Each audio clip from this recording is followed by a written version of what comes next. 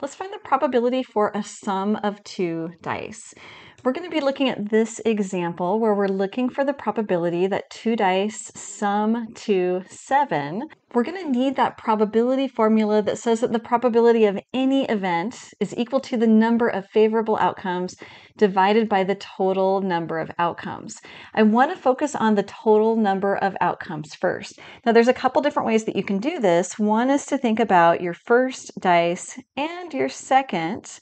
And I know that that first one can be anything from 1 to 6.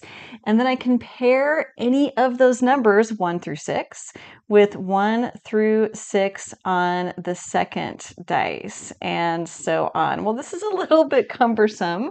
So instead, we can use our multiplication principle, where we're going to take the number of ways that we can get on that first dice, which would be a 6, and then we're going to multiply that by the number of ways that we can roll that second dice, which is another 6, giving us a number of total outcomes of 36. There's one more way that you can get there, and that's if you happen to have a grid that has all of those outcomes.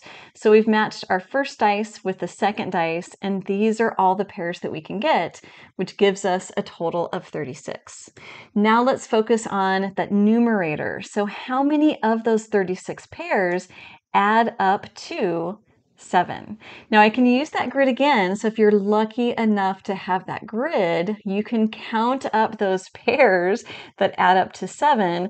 But if you happen to not have a grid, that's okay too. Let's go ahead and make ourselves a chart, and I'm just going to match up numbers that we can get on that first dice, 1 through 6. So 1, 2, 3, 4, 5, 6.